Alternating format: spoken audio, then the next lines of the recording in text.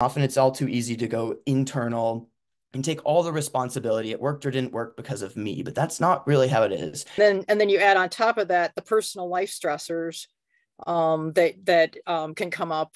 And any of those things, one can have difficulty. I can have difficulty managing, become dysregulated. The hyper focus means that I tend to get and stay distracted from work. Those are all stressors. And then once I get like any of those stressors, that can start to lead that it goes unresolved, can lead to, it really gets me into a vicious cycle of a dysregulation spiral.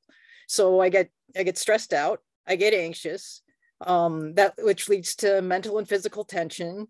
I go into defensive behaviors, worry, self-protective avoidance, distraction.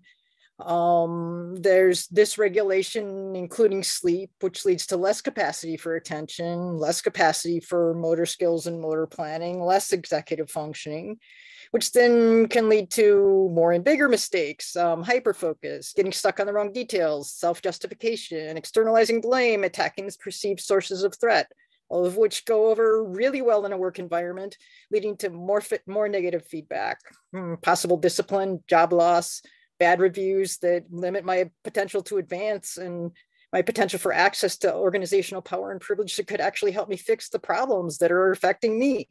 The idea of shifting social norms through community connection with this vision of like, what like, can I rethink some things in my life that aren't working for me or maybe are working for me, and can I learn about my access needs in that way?